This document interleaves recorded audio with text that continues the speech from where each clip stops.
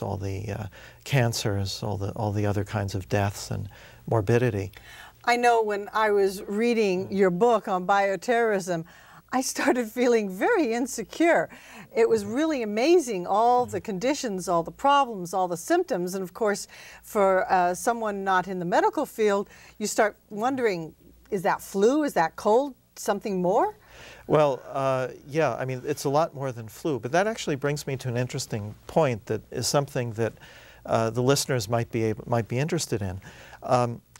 Bioterrorism diseases are very often very hard to diagnose right away. In other words, a lot of them come in looking like a bad flu.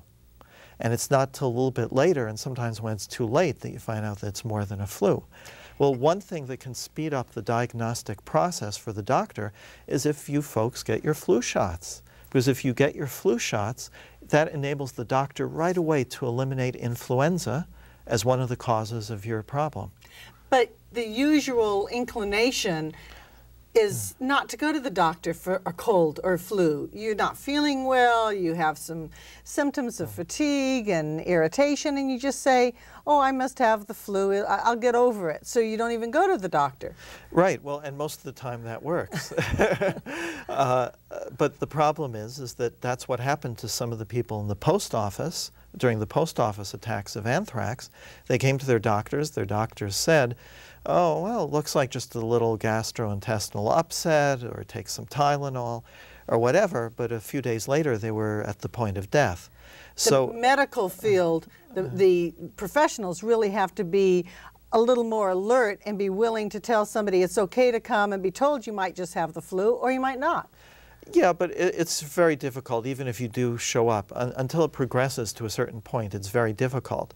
So what can we do to do something about this? One thing is communication among medical people, because if they can communicate and say that, well, gee, this is unusual, or if even somebody that's not a doctor says, gee, I had this neighbor and that neighbor and that neighbor, and they all had this strange kind of flu at the same time, you know, let me talk to them, or maybe let me talk to somebody who might know a little bit more about it, because it's, if let's say a crop duster flies over a city and releases anthrax or plague or whatever it is, you're going to have at the same time a lot of cases of something a little bit unusual. So that the first person that puts that together, and if that person can put it together even faster with the help of the kind of books I've written and, you know, just general training and just general and your books really are so informative. Everything from describing the condition, describing how one can get it, to looking at the symptoms and what can be done. Thank you. I've tried to make it very practical. Yes. Because there are things that you can take away from it. There's not much we can do, but there is something that we can do about it. And one of the most important things, and one of the reasons that I wrote these, not just for a medical audience, but so that they can be understood by a general audience as well, is that there are things like identifying that first case, because the person who can put those first things together can save tens of thousands of lives, because people can get antibiotics in time if somebody connects the dots. You've also brought with you some interesting pictures. Actually, some of them are pretty gory. Yeah. Would you like me to run through them? Please. Well, first, this one here, this shows people lining up for the vaccination for smallpox. You know, the World Health Organization claimed that smallpox was eradicated. Yes, I thought that it was all gone. Well, yes and no. It was gone from general circulation. And although I was always a little bit skeptical about that, because I felt it's still a good idea to get a shot, so they did the wonderful political action of giving the only two remaining official smallpox stocks in existence, one to the CDC in Atlanta, the Centers for Disease Control, and the other to the Soviet Union in one of their labs. Well, we can be trusted, but the Soviets took that material and they eventually were producing 20 tons or so of smallpox per year in a small lab stuck away in, not a small lab, a big lab stuck away in Siberia. So it's actually kind of there scary. And available. It's there, and with the breakdown of the Soviet Union. So they still have to get the various vaccinations. Well, they're not officially giving it, and I'll explain why in a second. Let me show you another gory picture. This is one of somebody with smallpox and with the pustules that are breaking out all over his body. Quite infectious. Now, this shows you some shots of why it's so difficult sometimes to deal with bioterrorism, because this is chicken pox.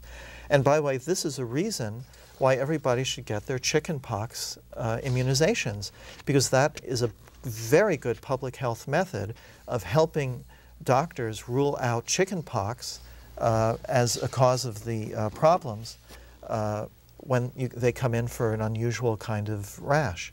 So you can help speed up the diagnostic process and really save many lives in the process, because if you can vaccinate the people who are surrounding a smallpox case, then you can really help a lot of people. And this is syphilis here, this one here, this rash. It looks very similar. Now, one of the problems, of course, with getting immunizations, and this is why the government is not pushing immunization for smallpox now, is you see this charming person here. This is a reaction to smallpox vaccination. The smallpox... In other words, you can catch the condition from a vaccination. Well, not the condition, something very similar. To vaccinate against smallpox, we use a live virus called vaccinia, which is in the same family. And if it if it reaches somebody who has some sort of sensitivity to it, or touches it and spreads it over his or her body, it can go all over and can really be an extreme problem. And that's why, in general, the government is limiting the number of people to whom they're giving vaccinations.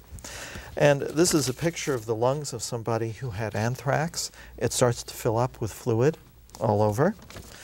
And talking about the Black Plague in the Middle Ages, this is what they call a bubo, which is from the bubonic plague.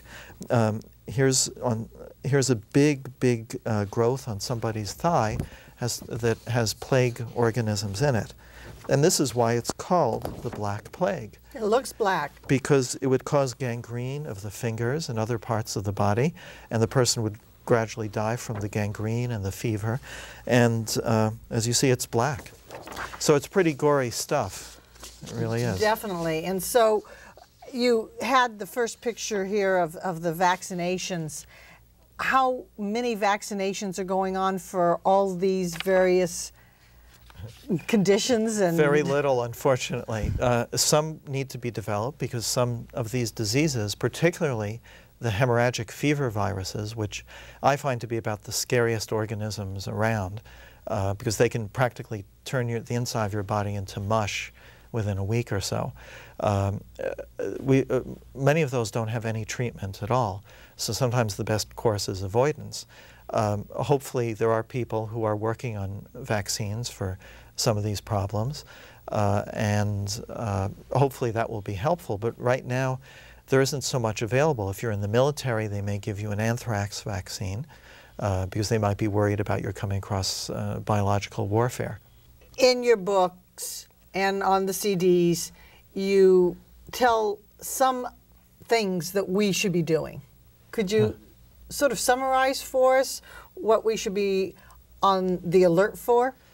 I think one thing, of course, is political. We want to bring the battle to the countries where the people who are making it, rather than giving them a free rein to come into the United States. So that's one important thing.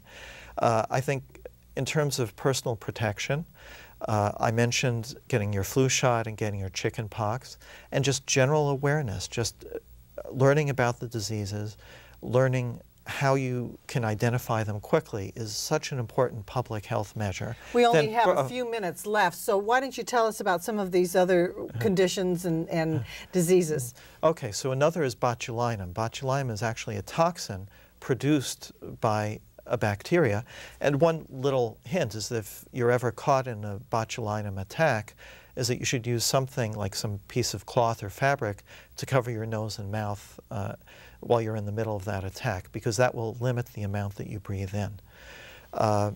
So anyway, that's an extremely dangerous toxin, and of course the concern is that it could be spread in an aerosol form. Hemorrhagic fever viruses are a little rarer. They're a lot rarer. They're usually from areas like South America, Africa,